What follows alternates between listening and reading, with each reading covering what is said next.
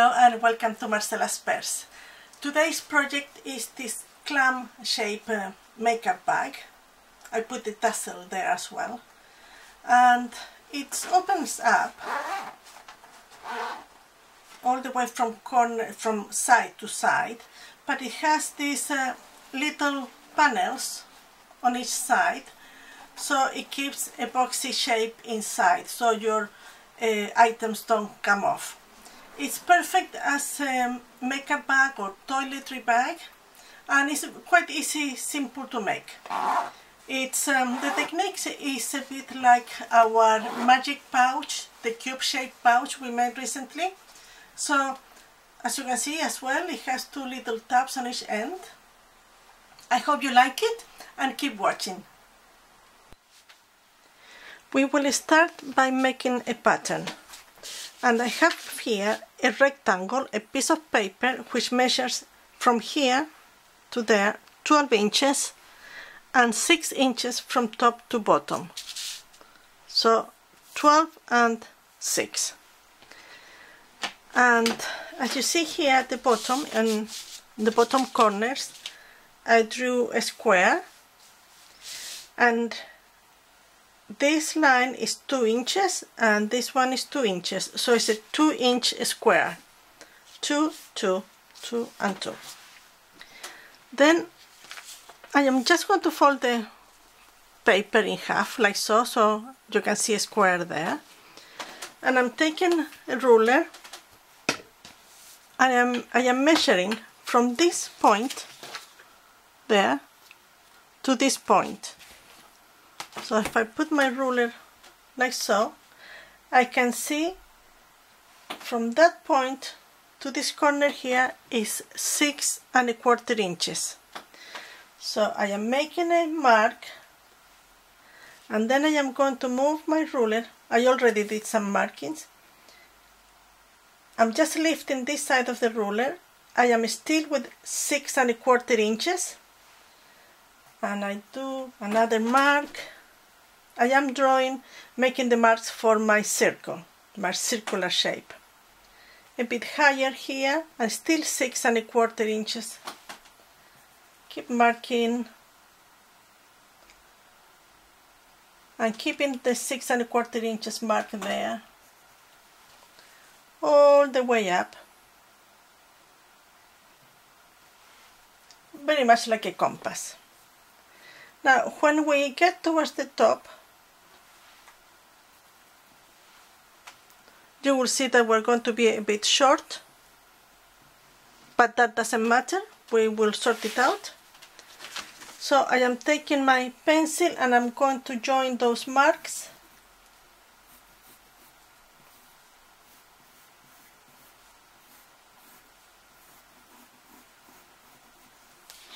And when I get here, I will just round it so the shape continues. Now I am going to take my scissors and I am going to cut the shape.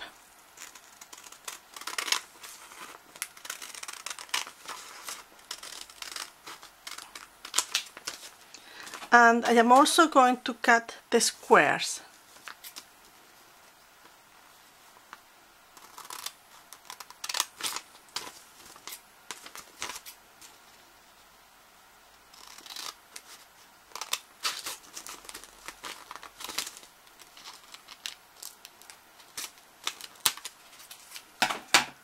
So we have our pattern.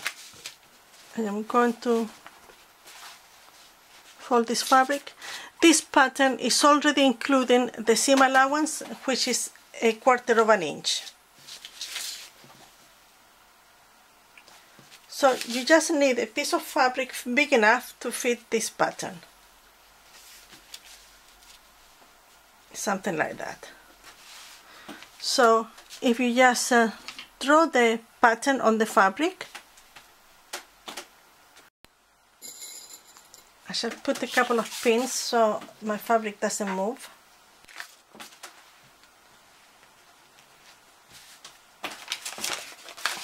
I will draw the pattern so this bottom line is touching the fold of the fabric.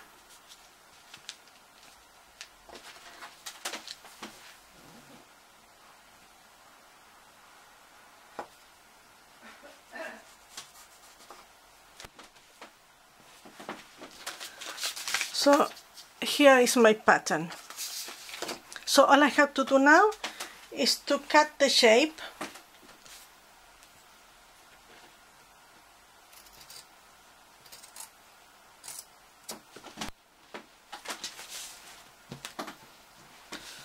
Right, so here is the whole piece. Now I am going to cut the interfacing, and I'm using the fusible foam, this one. This time I got the one that is fusible on only one side. So fusible foam for the main fabric. You can use fusible fleece if you prefer, but I want it a bit sturdier than that, so I'm using the foam.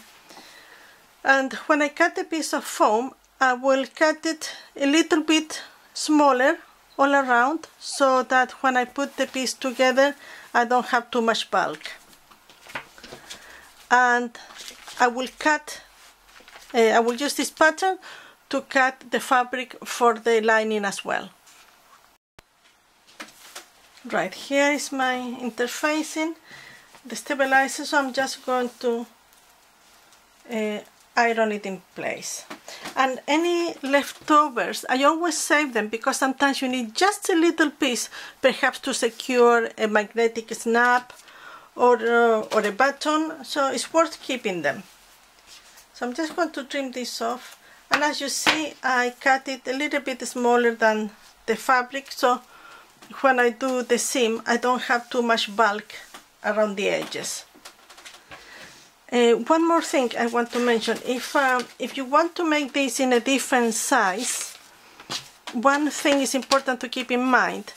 If you adjust the measurement, make sure that this line, this side, measures the same as this one, because eventually we will put the fabric together like so, and these two pieces have to match.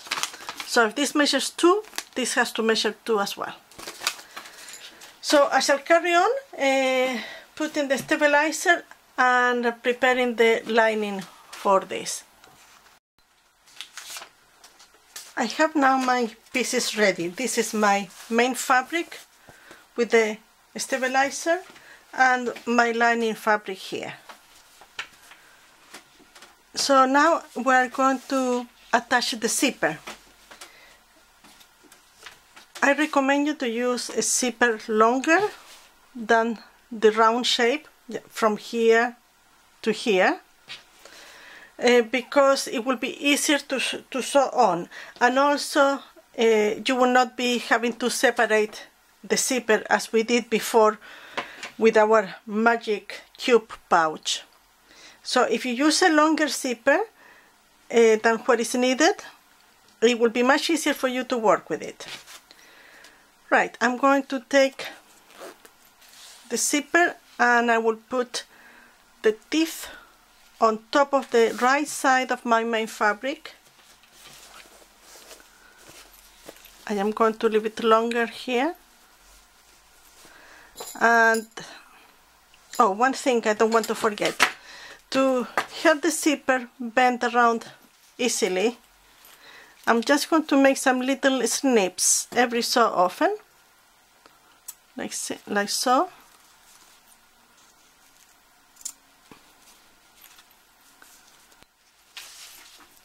Right, those are the little trims I did. So the teeth on top of the right side of the main fabric, and I'm taking my lining fabric and I'm putting the right side of the fabric on top there.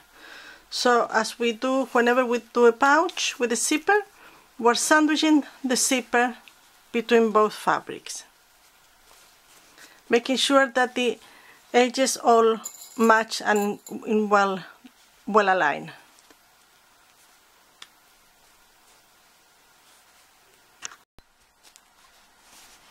I have all secured, and I will go and use the zipper foot to stitch from corner to corner. And here we are. I shall do some snips on the fabric as well, so it doesn't get too bulky around the round shape. And I will turn it around so that I have the right side out,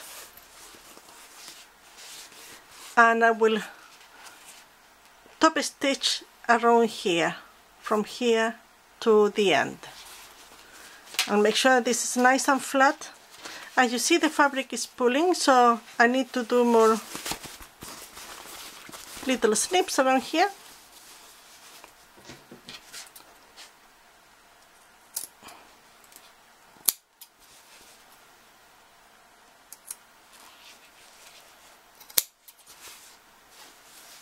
I will put a couple of pins so this is nice and flat, and I will do the stitching.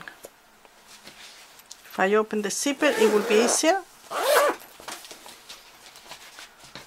so that I catch the lining fabric properly without folding it.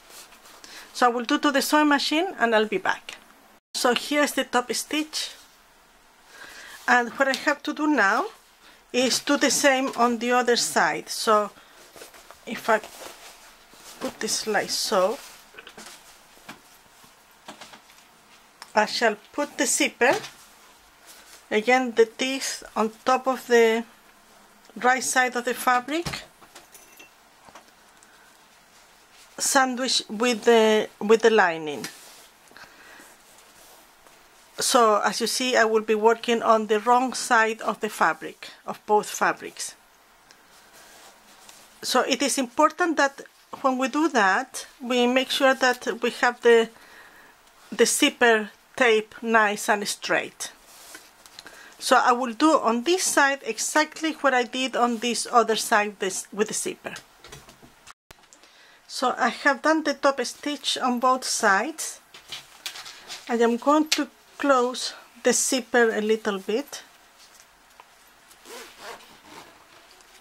there, and I am going to sew across so that the slider doesn't escape. Just a few stitches there.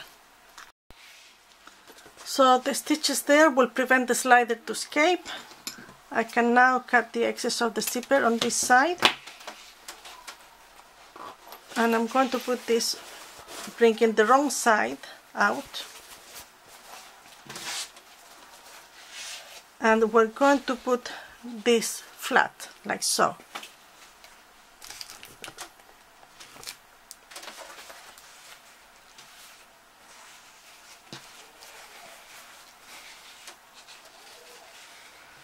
I shall put the pin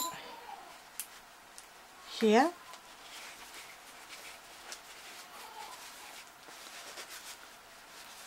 And another one there, to keep it in place. But there's something I am forgetting, and it is the two tabs to put at the end of the zipper. So I have here the pieces of fabric which I folded in half lengthwise, and each half lengthwise as well towards the middle, so I can fold like so.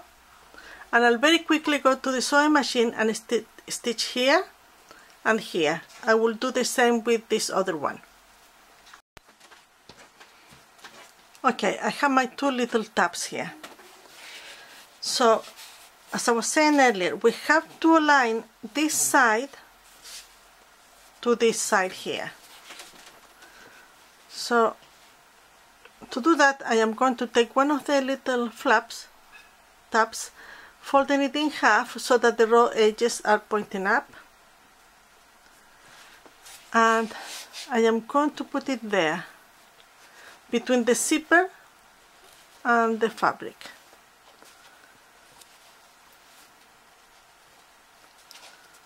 We have to make sure that this is well aligned, that all the raw edges are touching,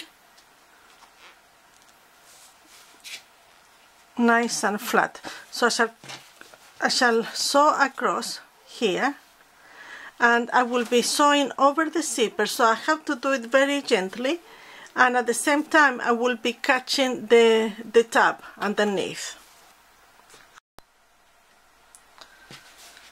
Okay, here it is. I think that when I put the zipper there, I went off center a bit, that's why it looks a bit wobbly, but everything is in line, so I'm just going to cut the excess of the zipper.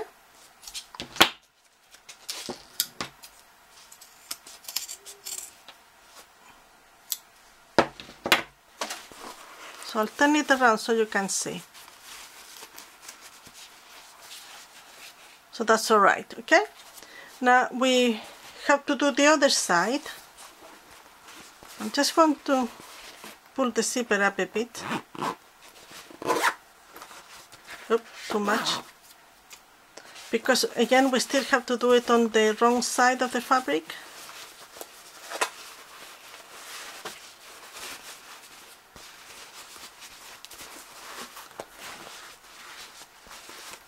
And in the same way we did before, we have to match these sides.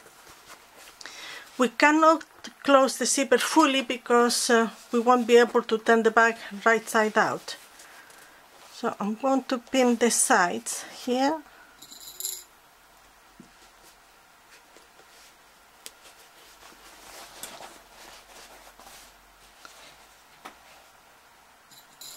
It's better if you put the fabric on the table flat like this.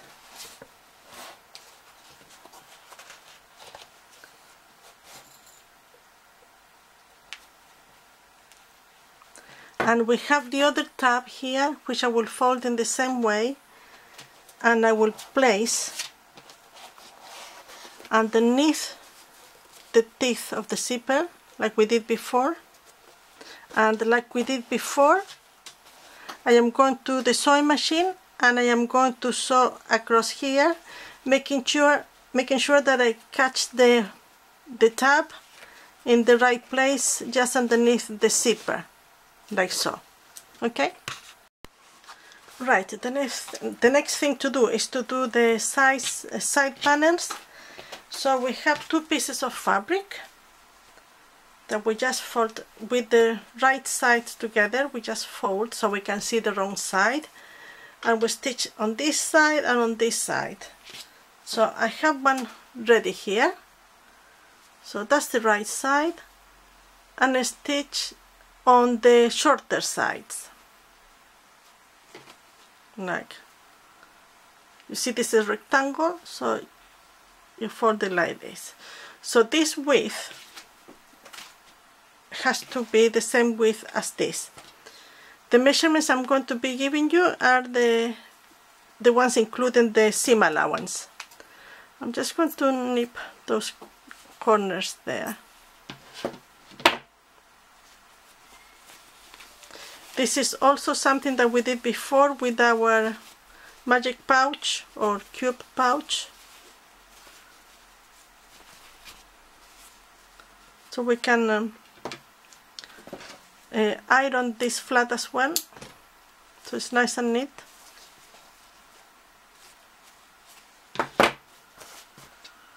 I shall finger press it for the moment.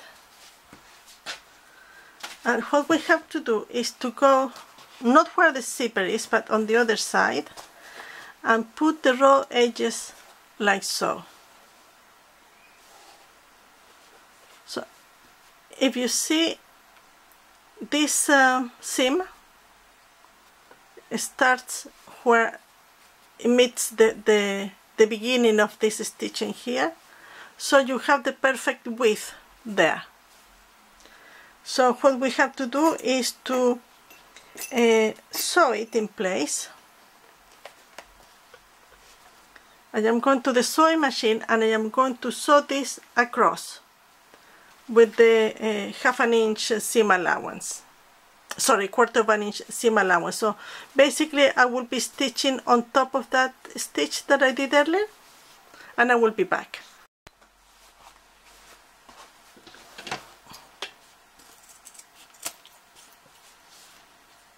Okay, so this is the flap, and now we're going to make it come over like this, put it flat, tie it well and pin it,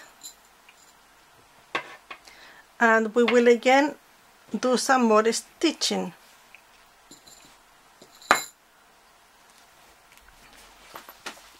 We will stitch again along here.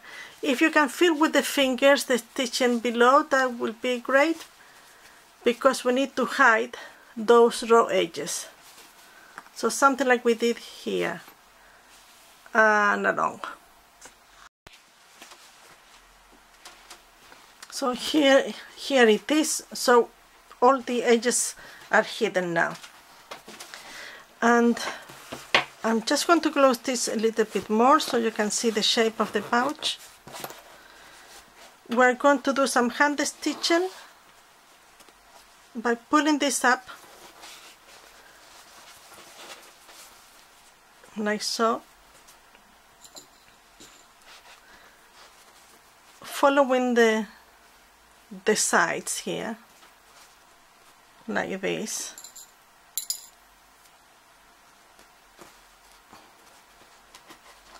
So this is what the pouch is going to be looking like. So what we have to do next is to hand stitch this side here and this side here with just a blind stitch.